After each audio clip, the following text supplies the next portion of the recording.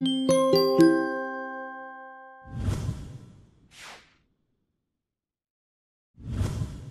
you're a seller using a North America unified account, you can sell on Amazon.com, our US website, Amazon.ca, our Canada website, and Amazon.com.mx, our Mexico website, with a single selling account, putting your products in front of millions of customers across North America.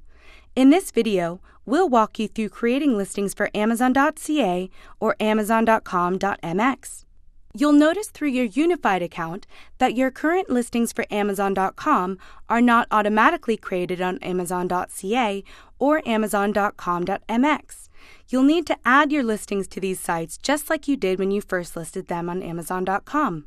To make listing creation across multiple sites easier, you can use the Build International Listings tool.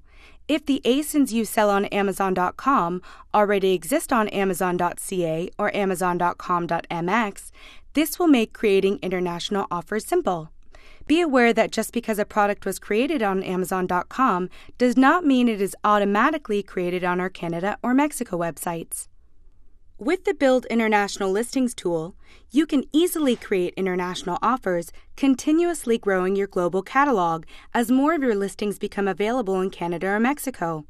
You can modify your pricing strategy to benefit from a currency exchange rate sync and benefit from a shared inventory pool between marketplaces for SKUs you can fulfill yourself.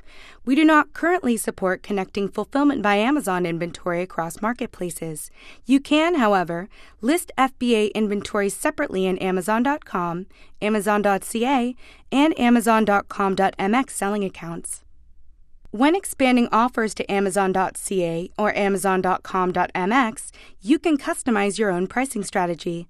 All offers will be converted to the local currency at the time of creation. Canada listings will be posted in Canadian dollars and Mexico listings in Mexico pesos. First, you'll need to pick the U.S. as your source marketplace for inventory and offers. The Build International Listing tool will use your existing offer pricing to place offers in Canada or Mexico.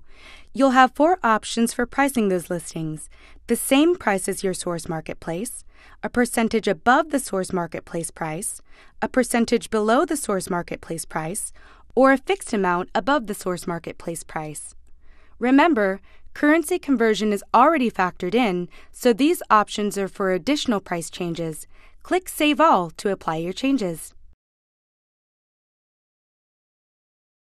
Amazon does not require price parity or equal pricing on its platforms in North America, so you do not have to price the same way for Amazon.com as you do for Amazon.ca or Amazon.com.mx.